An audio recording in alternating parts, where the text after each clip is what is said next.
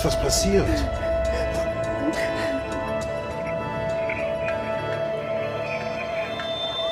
Guten Morgen. Wie geht's? Wie immer. Und selbst? Sie wollen sicher den Todeszeitpunkt wissen. War vor ungefähr 2 bis 3 Stunden. Allerdings... Ohne Gewehr. Wie immer. Also 2:30, 3:30 in der Nacht. Ja. Können Sie auch schon was zur Todesursache sagen? Also er hat eine Platzwunde am Hinterkopf. Aber es gibt auch Punktblutungen im Augapfel und im Bereich der Mundschleimhaut. Er könnte erstickt worden sein. Nachdem er vielleicht vorher niedergeschlagen wurde. Ein denkbares Szenario. Aber wie Sie wissen... Sie beteiligen sich nicht an Spekulationen. Albert Menke, 53. Geldausweis, Karten hat er alles noch dabei. Danke. Sie haben also einen Mann gesehen, der sich neben Ihren Ehemann gekniet hat. Können Sie den Mann beschreiben? Ich weiß nicht, es war dunkel. Obwohl es dunkel war, konnten Sie erkennen, dass es ein Mann war? Ich bin mir nicht sicher. Entschuldigung, es tut mir leid. Sie müssen sich nicht entschuldigen. Sie stehen unter Schock. Das ist völlig normal. Albert hat irgendwie gezappelt, als ob er sich wehren würde. Warum haben Sie nicht die Polizei verständigt? Ich hatte Angst. Ich konnte auch nicht mehr klar denken. Hatten Sie Feinde oder Ihr Mann berufliche Probleme, irgendwas in der Art? Ich glaube nicht, nein. Und privat? Wir waren glücklich verheiratet. Sie haben also keine Vorstellung, wer die Person gewesen sein könnte. Kommen Sie, ich bringe Sie nach Hause.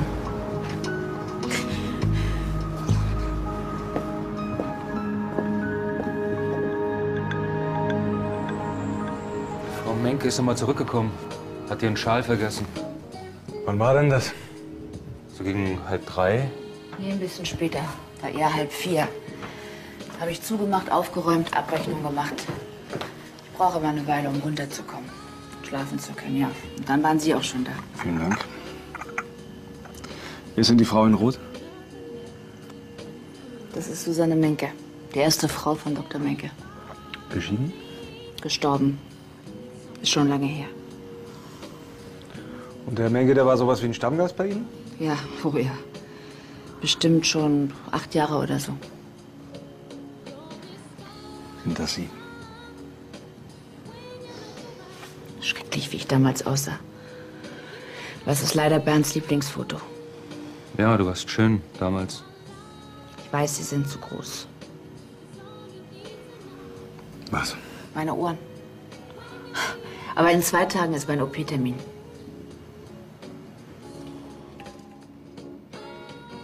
Geht ja jetzt gar nicht mehr.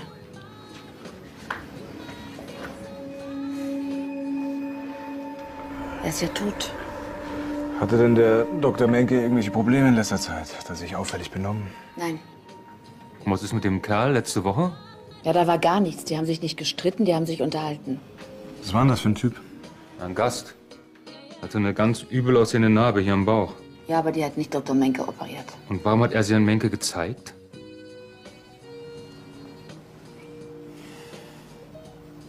Moment mal. Kannten Sie denn diesen Gast? Nee, der war zum ersten Mal hier. Hatte 3 Bier mit der Karte bezahlt. Naja, bevor ich den zum Automaten schicke und nie wiedersehe. Dann hätte ich gern den Beleg. Der Schlüssel steckte noch in der Tür. Ich denke, das Opfer wollte gerade aufschließen, als er seinem Mörder begegnet ist. Der Wagen dürfte doch einiges wert sein, oder? Das Portemonnaie war noch vollständig da. Ein Raubmotiv können wir, glaube ich, ausschließen. Und? MK3, Baujahr 63, 150 PS. 6 Zylinder, 3 Liter Maschine. Das Ding geht ab wie ein Zäpfchen. Ach, Menke hatte Streit mit irgendeinem Gast. Ich habe Rico drauf angesetzt. Das hier ist ein Geschoss. Tja, als Schönheitschirurg mit eigener Klinik, da gehören schöne Dinge und Menschen quasi zum Berufsbild.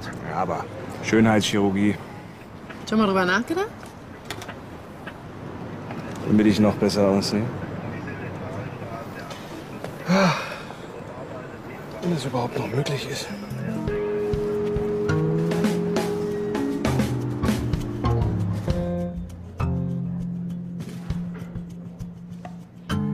Und? Ja, das sieht eher asiatisch aus. Jetzt Sie.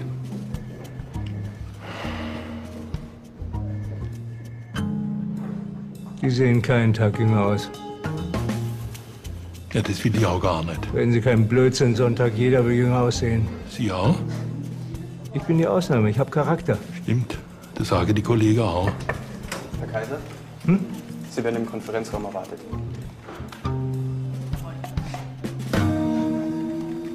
Vicky Menke arbeitet seit 6 Jahren als Sekretärin in der Klinik. Vor 2 Jahren haben Albert Menke und sie geheiratet. Für ihn ist es allerdings die zweite Ehe. Seine erste Frau Susanne starb vor 7 Jahren bei einem Unfall.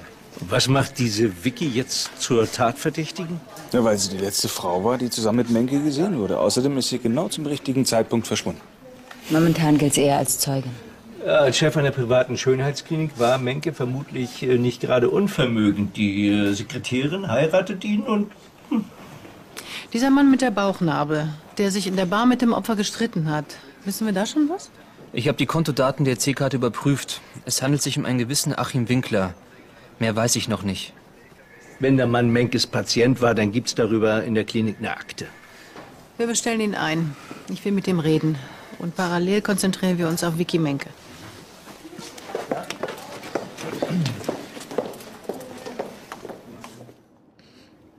Entschuldigung, ist das noch so unwirklich? Gibt es jemand, der bei Ihnen sein kann? Ich möchte lieber allein sein. Fühlen Sie sich da nicht ein bisschen verloren? Allein in so einer riesigen Villa? Doch. Albert fehlt mir sehr, aber es ist ja mein Zuhause. Ja, ja. Man gewöhnt sich schnell an Luxus. Wie meinen Sie das? Naja, bis zu Ihrer Heirat mit Robert Menke mussten Sie mit einem bescheidenen Sekretärinnengehalt auskommen. Sie lebten in einer Zweizimmerwohnung, sind Bus gefahren statt Luxusschlitten. Ich habe im Ehevertrag auf alles verzichtet. Sie waren glücklich mit Ihrem Mann? Ja, mehr als das. Ich weiß überhaupt nicht, wie es jetzt weitergehen soll. Sind Sie finanziell abgesichert? Wie bitte?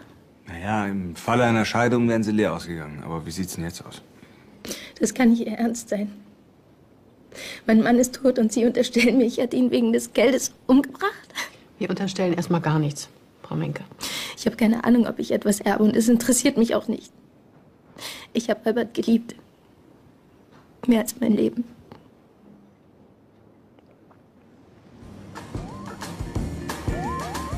Nächste Woche Mittwoch, 14:30 Uhr. Wir freuen uns auf Sie. Bis dahin, auf Wiederhören. Entschuldigung, ich... Moment bitte. Schönheitsklinik am Killesberg. Guten Tag. Frau Meier, einen wunderschönen guten Tag. Ein Nachsorgetermin natürlich. Entschuldigung, könnte ich... Moment. Ja. Wie wäre es mit Donnerstag 7:30 Uhr?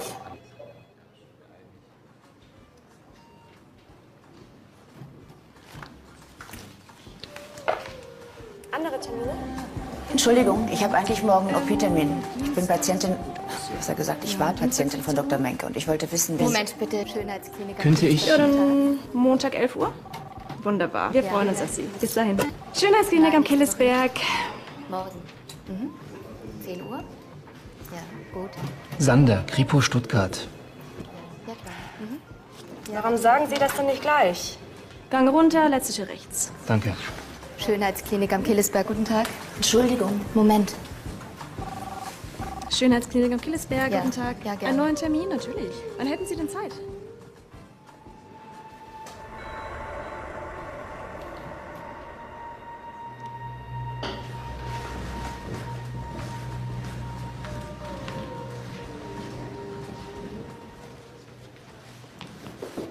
Da bist du ja endlich. Ach.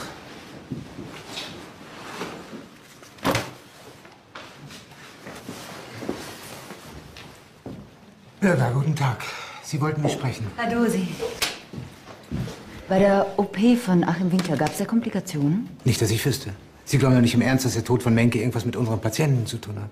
Was vermuten Sie denn, weshalb Ihr Kollege gestorben ist? Sagen Sie, ist es nötig, dass Ihr Kollege am PC von Menke da? Ja. Sie haben meine Frage nicht beantwortet. Ich habe keine Ahnung. Wir waren nicht befreundet, er war mein Chef. Sie vermuten einen privaten Hintergrund. Das habe ich nicht gesagt. Kennen Sie Frau Menke? Natürlich. Vicky hat früher am Empfang gearbeitet. Heute nicht mehr. Doch, wenn sie Lust dazu hat. Sie halten nicht viel von ihr. Nein. Waren die beiden glücklich verheiratet? Ich weiß es nicht. Sagen wir mal so. Menke hat gerne den Ton angegeben und sie hat sich gerne untergeordnet. Was glauben Sie? Waren die glücklich? Ich glaube ja. Entschuldigung, ich habe eine OP. Wir melden uns bei Ihnen, wenn wir noch Fragen haben. Gerne. Wiedersehen.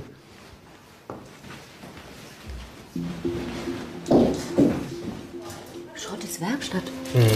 Offenbar hat der Menke nicht nur ein Faible für Silikon, sondern auch für Autos. Und daher Schrotti. Was ist mit der Patientenakte? Winkler, Achim. Was hat er denn machen lassen? Sekunde. Ja.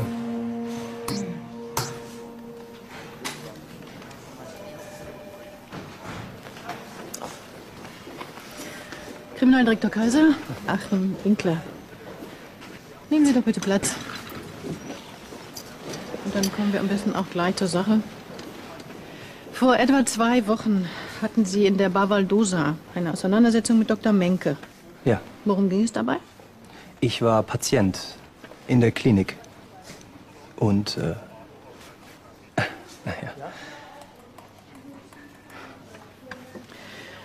Möchten Sie vielleicht einen Kaffee? Sehr gerne.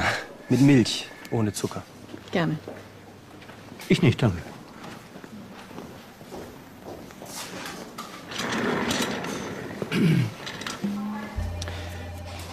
Welchen Eingriff haben Sie... Hallo? Welchen Eingriff haben Sie denn machen lassen?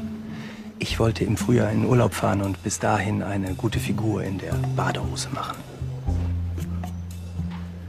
Oh. Nein, es ging um eine Fettabsaugung. Ach so. Ein Routineeingriff hat es geheißen. Aber? Als ich nach der OP aufgewacht bin, hatte ich große Schmerzen. Man sagte mir, dass das normal sei und zurückginge. Aber... Dem war nicht so. Im Gegenteil. Das Gewebe hat sich entzündet. Es musste alles aufgeschnitten werden. Ja, da waren Sie doch sicher sehr auf Dr. Menke und seine Kollegen. Wütend. Sie waren doch sicher sehr wütend auf Dr. Menke. Na, zuerst schon, aber dann... Es ist für mich eine Katastrophe, dass Dr. Menke tot ist. Inwiefern? Weil er mir doch angeboten hat, für mich als Zeuge auszusagen. Als Zeuge? Gegen wen? Gegen mich? Davon wussten Sie nichts? Also, ich hatte keine Ahnung. Ich wusste natürlich, dass der Patient Schmerzensgeld herausschlagen wollte und zum Anwalt gelaufen ist. Dass ihn Menke aber unterstützen wollte mit diesem Blödsinn, das habe ich nicht gewusst. Dr. Menke hat nicht mit Ihnen darüber gesprochen. Ja doch. Er hat mich ja um meine Stellungnahme gebeten, die habe ich ihm auch gegeben. Sowas kann ja auch mal passieren. Er hat mir dann erzählt, dass er unsere Versicherung informieren wolle und dann sind wir wieder an die Arbeit gegangen. Aber dass er mir so in den Rücken fallen wollte, das hätte ich nicht gedacht. Haben Sie eine Idee, wieso? Ich hatte mich Anfang des Jahres an einer neuen Klinik beworben. Bessere Arbeitsbedingungen, bessere Bezahlung. Ich vermute mal, dass er mir das übel genommen hat. Wieso sollte er? Weil er ein Machtmensch war. Ein Kontrollfreak. Und ich wage auch die Behauptung, wenn er gegen mich ausgesagt hätte, dann niemals, um diesem Patienten zu helfen. Niemals. Sondern nur, um mir und meiner Karriere zu schaden. Nun kann er Ihnen nicht mehr schaden. Wie bitte? Nun kann er Ihnen nicht mehr schaden. Dr. Birger, wo waren Sie heute Morgen zwischen 2:30 und 3:30? Im Bett. Also die erste OP war für 6:15 Uhr angesetzt, ja. Zeugen? Meine Frau. Herr Dr. Birger, ich habe mir Ihren OP-Plan zeigen lassen. Sie haben sich gestern die Operation Ihres Chefs zuteilen lassen. So als ob Sie gewusst hätten, dass er heute nicht mehr am Leben wäre. Das ist absoluter Quatsch. Ich habe mir gar nichts zuteilen lassen. Das war überhaupt nicht möglich. Menke ist der Boss. Er hat das veranlasst. Wieso sollte er das tun? Keine Ahnung. Vielleicht, weil er sich zum Beispiel gestresst gefühlt hat.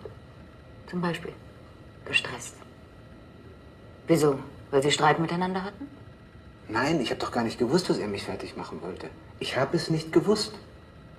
Diese Ahnungslosigkeit glaube ich Ihnen nicht. Wenn man tagtäglich so eng miteinander arbeitet.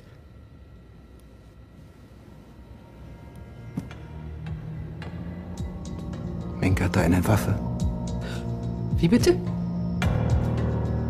Menke hatte eine Waffe oder Pistole, ich weiß gar nicht, wie man das nennt. Aber er muss in irgendwas verwickelt gewesen sein. Da sollten Sie mal nachforschen. Eine Pistole. Wo wollen Sie die gesehen haben? Auf seinem Schreibtisch. Unter einem Stapel Papier.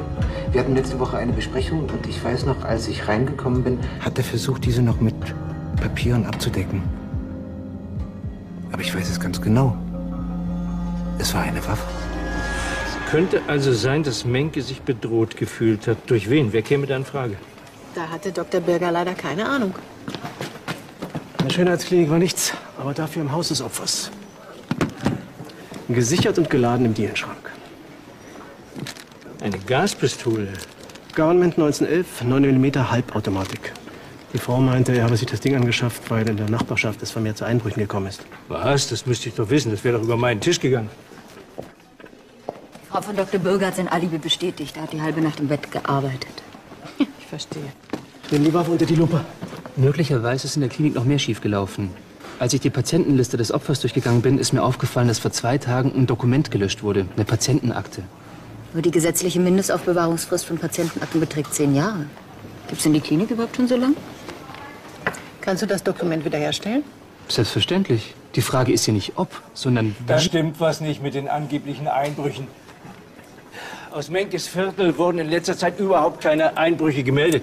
Das heißt, er hat uns angelogen. Ja, aber... Oder er sie, aber warum? Rico, du bestellst Frau Menke ein. Und wir müssen in die Rechtsmedizin. Ich hol meinen Mantel. Wo ist eigentlich Stoll? Der verfolgt einen alternativen Hinweis. Alternativen Hinweis. Mein lieber Stolli. Wieso ich Kontakt zu Menke gehabt habe, du stellst Frage. Und? Ja, ich habe mich einfach mal informiert, was so geht, tuningtechnisch. Tuningtechnisch? Ja, ich werde ja auch nicht jünger. Und für sowas hast du Zeit und Geld. Aber dass du dich mal um das Tuning meines Auspuffs kümmerst, das steht nicht so weit vorne auf deiner Liste. Aber mit dem Fuhrpark von Menke hattest du nichts zu tun, oder? Kann schon sein, dass wir mal drüber geschwätzt haben. Am Rande. Aber der Typ hat die geilste Oldtimer-Sammlung, die ich seit langem gesehen habe. Und du hast nur so am Rande mit ihm drüber gesprochen. Ja und? Was wolltest du machen lassen, schönheitstechnisch? Dieses und jenes halt. Dieses und jenes. Was man halt so machen lässt. Mhm. Fettabsaugung? Vielleicht. Komm, du lügst doch. Ach, hab doch, was du willst. Ich konnte keinerlei Hinweise auf Abwehrverletzungen feststellen. Die Platzwunde stammt mit allergrößter Wahrscheinlichkeit von dem Sturz. Warum ist er gestürzt? Ischämischer Infarkt. Schlaganfall. Genau genommen ein Hirninfarkt. Das ist eine spezifische Form des Schlaganfalls. Aber der wirkt sich nicht zwingend physisch aus und ist selten tödlich. Mein Großvater hatte so einen Infarkt, hat plötzlich angefangen, mit seinem geliebten Hund zu reden, obwohl der schon seit Jahren tot war. Bei Schädigungen des Gehirns verblassen oft konkrete Erinnerungen schneller als Emotionen. Ja, Hirnforschung kann auch romantisch sein. Aber zurück zu unserem Opfer. Menke ist nicht an den Folgen des Infarkts gestorben. Dazu war das Blutgerinnsel zu klein. Wahrscheinlich hat er den Infarkt nicht mal als einen solchen erkannt. Aber der Mann war doch selbst Arzt. Schon. Aber die Symptome, Gleichgewichtsprobleme, Sprachstörungen, Verwirrung, die gleichen mitunter denen übermäßigen Alkoholkonsums. Und die eigentliche Todesursache? Wie ich bereits aufgrund der Punktblutungen, die Sie hier sehen können, vermutet habe, wurde Menke erstickt. Jemand muss ihm Mund und Nase zugehalten haben. Was bei jemandem, der eben einen Schlaganfall erlitten hat, nicht schwierig gewesen ist. Der Täter hatte mit Sicherheit leichtes Spiel. Und hat der Täter verwertbare Spuren hinterlassen? Professor Wolter meinte, wir sollten uns mal nicht allzu viel Hoffnung machen. Ich konnte die gelöschte Patientenakte wiederherstellen. Und? Es ging um einen Eingriff vor 2 Wochen. Ein Leberfleck am unteren Rücken eines Patienten wurde entfernt. Ja, hat der Patient auch einen Namen? Max Biedermann, aber den gibt's nicht. Das habe ich schon überprüft. Außerdem hat er den Eingriff bar bezahlt. Die Frage ist, warum lässt sich jemand unter falschem Namen behandeln? Naja, vielleicht ein Promi oder so. Leberfleck am Gesäß. Nee, am unteren Rücken. Auffallendes Merkmal eines Verdächtigen, den die Kollegen vom Raub suchen. Überfall auf eine Galerie in Esslingen vor 3 Wochen am 21. Es gibt ein Video der Überwachungskamera. Naja, ich guck mir halt meine Asservate immer an. Du bist ein wandelndes Kriminalarchiv. Zeig mal her.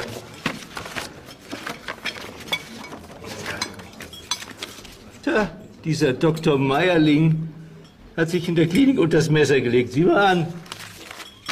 Ach, und die Marquardt war auch da zur Von wegen eiserne Disziplin, ne? Kaiser. Kennen Sie sich doch nicht so schlecht kalte. Die eigentlich relevante Akte, die ist weiter hinten. Ah, hier. Ein Gefand am 23. statt. Könnte also zeitlich hinkommen mit dem Überfall auf die Galerie.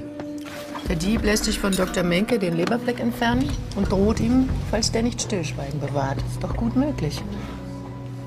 Vicky Menke müsste jetzt da sein. Kümmert ihr euch darum? Ich werde das mal eruieren. Ich darf doch wohl, oder?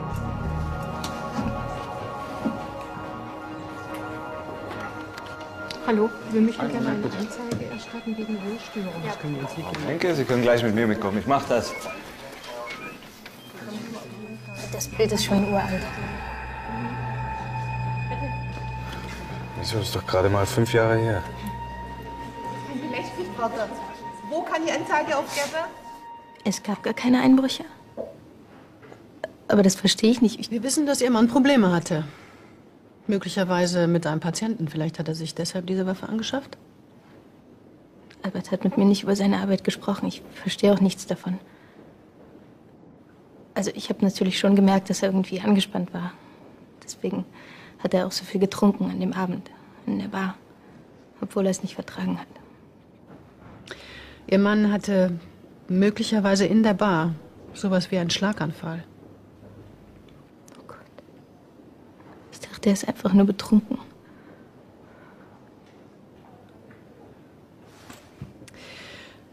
Hat er denn nicht doch mal mit Ihnen darüber gesprochen, dass er bedroht wurde? Hatte er Kontakt mit Personen, die Ihnen merkwürdig vorkamen? Nein, Ja. Also ich weiß nicht, ob das wichtig ist, aber da war vor kurzem so ein Typ. Was für ein Typ? Der ihm den Wagen gebracht hat, den Oldtimer. Aber das war nicht der Händler, bei dem Albert sonst seine Wagen bestellt hat, sondern irgend so ein komischer Vogel. Inwiefern? Der hatte so einen ganz merkwürdigen Namen, irgendwas mit Blech oder so.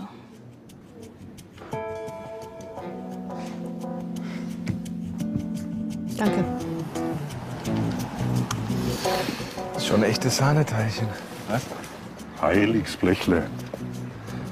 Und das hast du mir zeigen wollen. Ich wollte auch noch ein bisschen mit dir quatschen. Moment.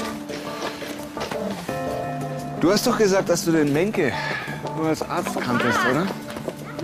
Schon? Sag mal, was hast du bei Menke machen lassen? Fettabsaugung. Das war eure Überlegung. Wieso sind dann die Abdrücke deiner Griffel überall auf diesem Karren da draußen? Hast du meine Fingerabdrücke überprüfen lassen? Wozu die Staatskasse unnötig belasten? Es geht ja auch mit einem uralten Trick, wie man so eben gesehen hat. Ich weiß sogar, warum die Abdrücke da drauf sind. Die Frau des Opfers hat nämlich ausgesagt, dass Schrotti ihnen den Wagen geliefert hat. Sag mal, das musst du von einer Zeugin erfahren? Ich hab gedacht, ihr zwei seid befreundet. Ich hab dir da nicht mehr sagen können. Ich habe eine gewisse Schweigepflicht meinen Kunden gegenüber. Wenn das Verhältnis mal gestört ist, dann... Ich glaube, bei dir ist was ganz anderes gestört, Pinocchio. Was hast du mit Menke zu tun? Gar nichts. Ich hab den Wagen bloß liefern sollen. Ich hab den auf Kommission bei mir gehabt. Der Menke hat den Wagen bei dir gekauft und du erzählst mir was von Fettabsaugung. Der Menke hat den Wagen nicht gekauft. Das war ein anderer. Ich hab den Menke bloß liefern sollen. Hat dieser andere zufällig auch einen Namen? Mir ist ja egal. Bitte in der Rechnung stehen. Komm schon. Und auf dem Weg zu dir kannst du mir endlich erklären, warum ich dir alles aus der Nase ziehen muss. Da gibt's keine Rechnung. Ich habe den Fall jetzt nicht durch Bücher laufen lassen. Und deswegen erzählt er mir den ganzen Scheiß von der OP und von der Klinik. Hör mal, mein Freund, im Moment interessiert mich nur der Name von diesem Typen. Irgendeinen Hinweis auf dessen Identität wird es ja wohl geben, oder? Ich habe eine Handynummer. Ja?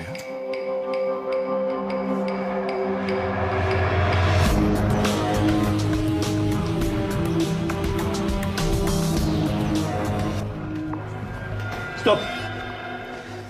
Was Sie hier sehen, ist der einzige Hinweis, den der Täter bei seinem Einbruch in die Galerie hinterlassen hat. Das Ganze wäre eine Lachnummer, hätte er nicht kurz darauf auf der Flucht vor unseren Kollegen einen Mann überfahren und Fahrerflucht begangen. Der Mann ist noch am Unfallort verstorben. Damit ist der Täter gleich gut im Geschäft. Von Einbruch, Diebstahl zu Körperverletzung mit Todesfolge. Das gibt ein paar Jahre Vollzug. Was auch der Grund gewesen sein könnte, warum er Dr. Menke aufgesucht hat. Um den einzigen Beweis entfernen zu lassen. Und dann hat er diesen einzigen Zeugen bedroht und anschließend beseitigt, möglich. Ach, ich habe die Handynummer des Autokäufers überprüft, die die Schrotte gegeben hat. Es handelt sich zwar um ein Prepaid-Handy, aber das wurde mit einer Kreditkarte gekauft. Und die läuft auf einen gewissen Gregor Hansen. Hansen? Hansen gehört die Galerie, in die eingebrochen wurde. Entschuldigung, Stoll. Darf ich mal?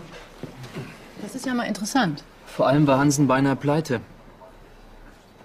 Ich dachte mir, ich check den gleich mal durch. Der scheint ja das Opfer irgendwie gekannt zu haben.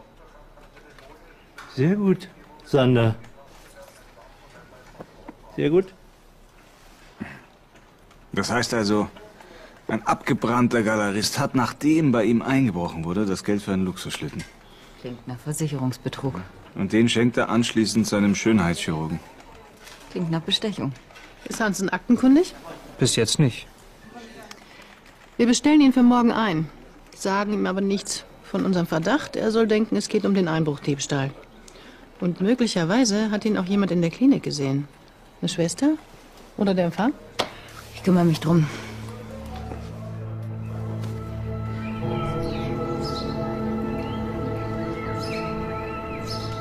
Morgen.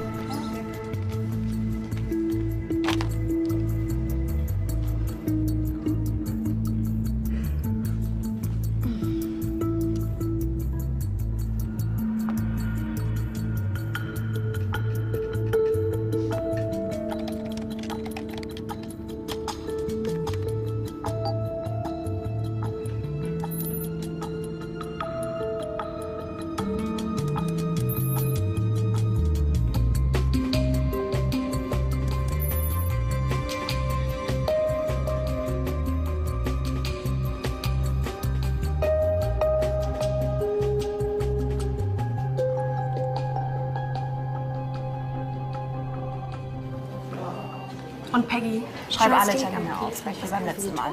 Und wenn Frau Eva Müller anruft, erinnere sie an die... Können wir? In Ordnung. Einen Moment noch, Frau Badosi, aber auch mein Job macht sich nicht von alleine. Brustschrift? Ja, das machen wir. Die Müller versucht sich immer rauszureden, aber... Guten Tag. Ach, hallo. Ja, einen neuen Termin, natürlich.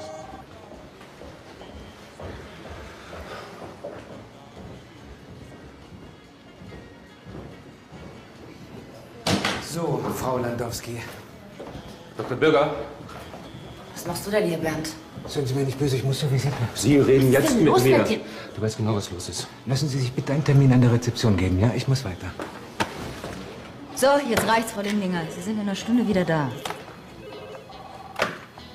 Schönheitsklinik am Killesberg, guten Tag. Ja, morgen. 10 Uhr. Ja. Bis dann wiederhören. Schönheitsklinik am Killesberg, guten Tag. Nein. Gehst du schon mal mit dir vor? Ja.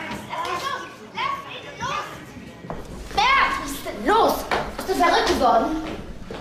Das ist ja gut, dass Sie kommen. Nehmen Sie sich mal diesen Mann vor. Der ist vollkommen durchgeknallt. Hat mich angegriffen. Wollen Sie Anzeige erstatten? Nein.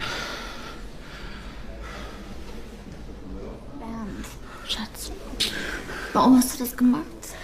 Ich will, dass du damit aufhörst. Warum? Weil ich es schrecklich finde, Was findest du schrecklich? was du ihr antust.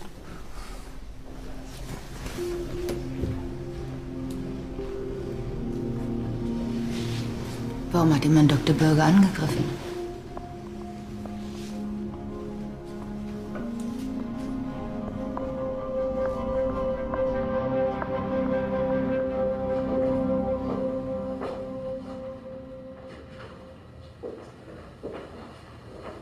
Bitte nehmen Sie Platz.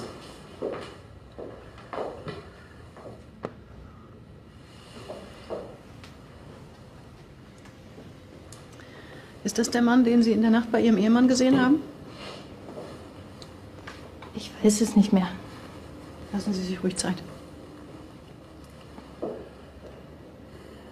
Ich glaube nicht. Es tut mir leid. Danke, Frau Menke. Die Kollegin, ja, wird Sie nach draußen begleiten. Morgen. 100 Pro. Der war mal bei uns. Sollte auch mal was machen lassen. Wiedersehen.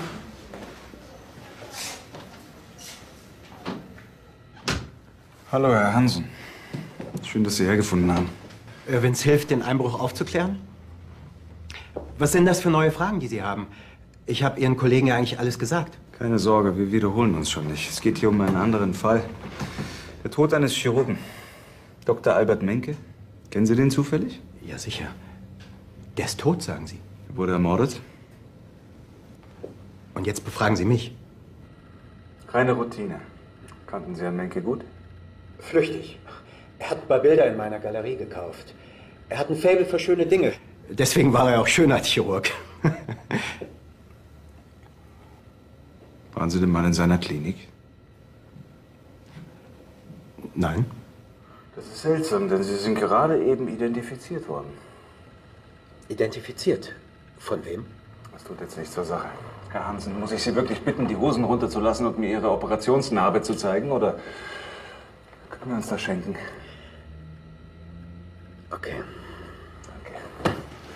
Halten wir also fest, Sie sind in Ihre eigene Galerie eingebrochen, haben das Bargeld mitgehen lassen, um die Versicherung zu betrügen. Auf der Flucht überfahren Sie einen Menschen und lassen ihn einfach liegen. Und gestern Nacht, was haben Sie da getrieben? Hören Sie, ich habe Menke nichts angetan. Ich bin kein schlechter Mensch. Das ist alles nur irgendwie aus dem Ruder gelaufen. Lassen Sie mich raten, Sie sind in Panik geraten, als Ihnen klar wurde, dass auf den Bildern der Überwachungskamera Ihr Leberfleck zu sehen war. Warum haben Sie nicht einfach den Film verschwinden lassen? Ja, weil der bei einer Sicherheitsfirma gespeichert war? Ich habe das Video auch erst bei der Polizei gesehen.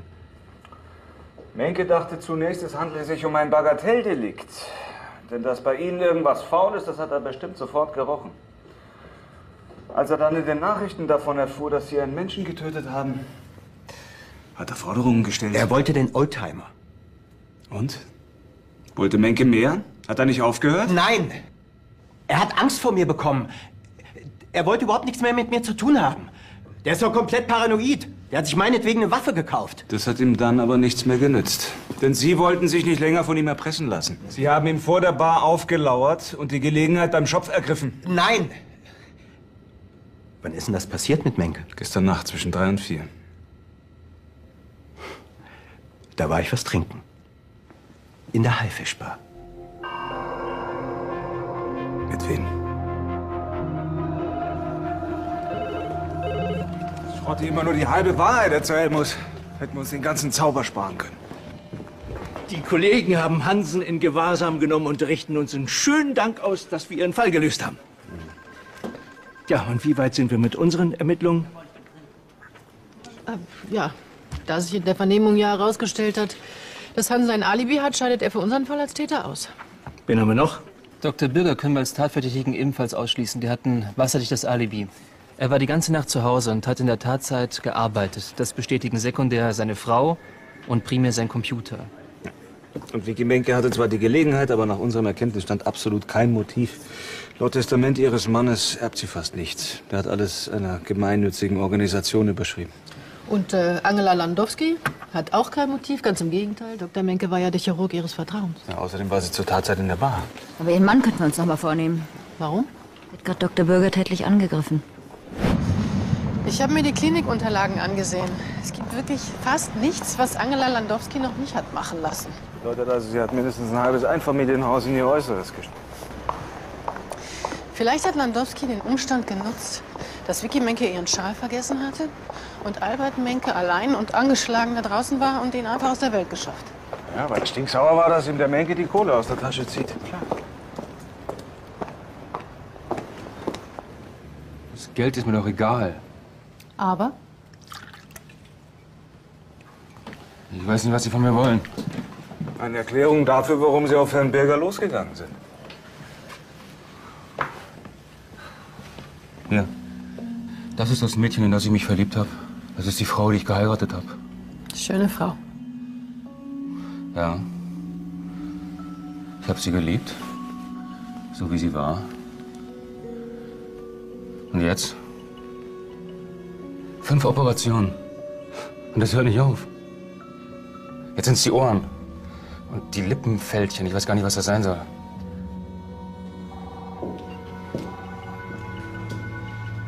Frau Landowski?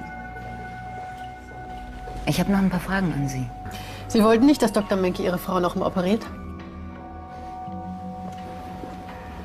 Aber er hätte es natürlich trotzdem getan.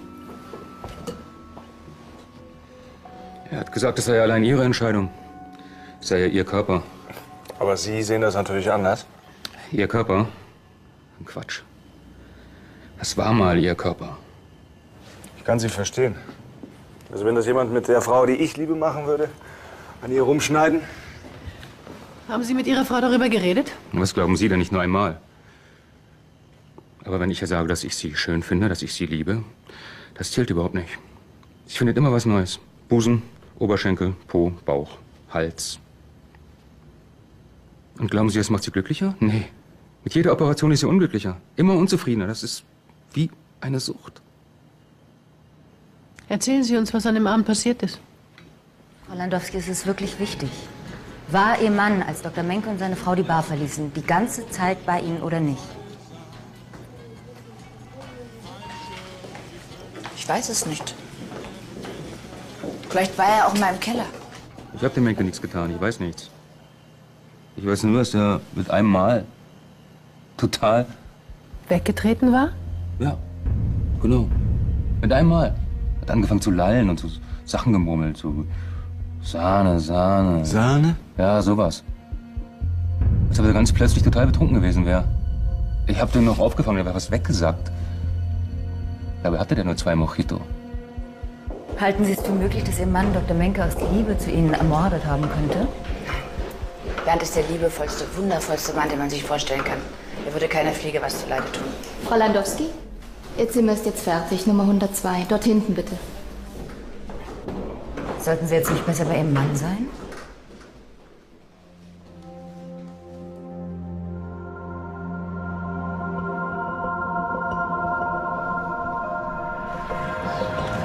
Und was Landowski über Dr. Menke ausgesagt hat, passt exakt zum Obduktionsergebnis. Das plötzliche Lallen erklärt sich nur nicht durch zu viel Alkohol, sondern durch einen Hirninfarkt. Schlaganfall. Aber er bestreitet die Tat. Was sagt seine Frau? Die befragt Anna gerade, die ist wieder in der Schönheitsklinik. Weswegen? Ohren und Lippenfältchen. Lippenfältchen? Was sind denn Lippenfältchen?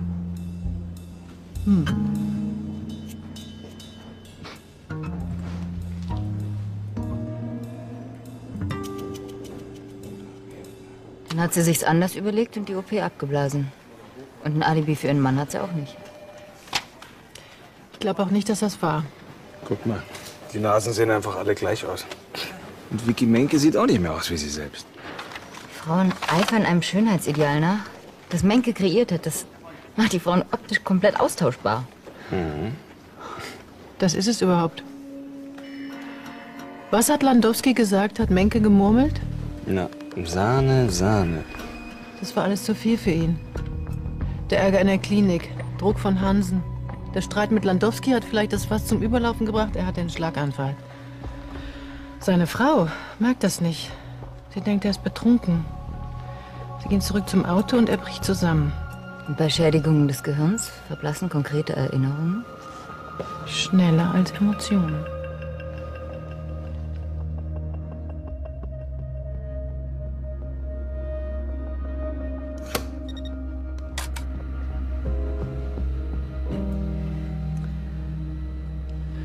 Die Gestalt, die Sie bei Ihrem Mann gesehen haben, die gibt's gar nicht, oder?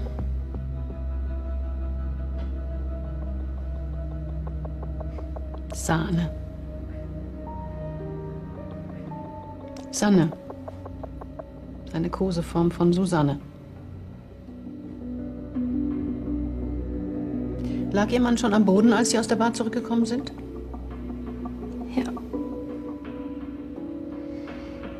Warum haben Sie keinen Arzt gerufen? Das wollte ich, aber dann...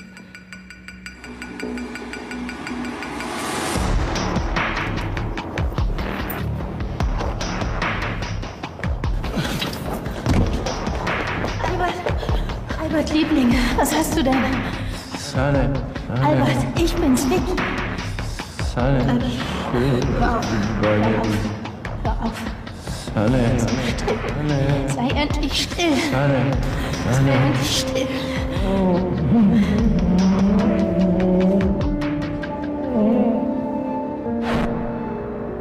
Ich wollte ihn nicht töten. Ich wollte nur, dass er nicht mehr ihren Namen nennt. Ich war immer eifersüchtig auf sie, aber dass sie nach ihrem Tod noch so wichtig für ihn war. Er hat sie zu Susanne gemacht.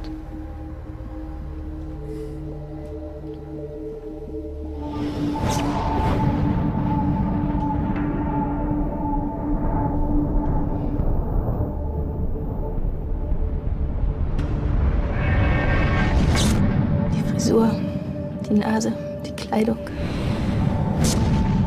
Ich habe in dem Moment begriffen, dass er mich nie geliebt hat.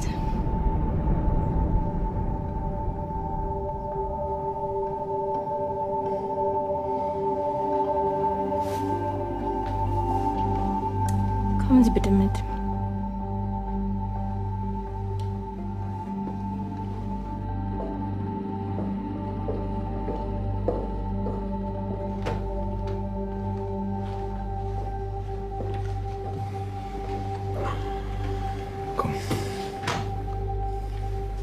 Feierabend?